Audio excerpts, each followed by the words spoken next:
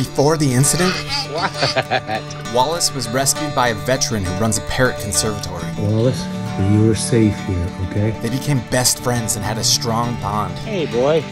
You're getting my knee dirty. Wallace helped take care of the parrots. Wallace, Katie's on your back. He'd get love from his humans and sleep well. You want to go night-night? But then the incident happened.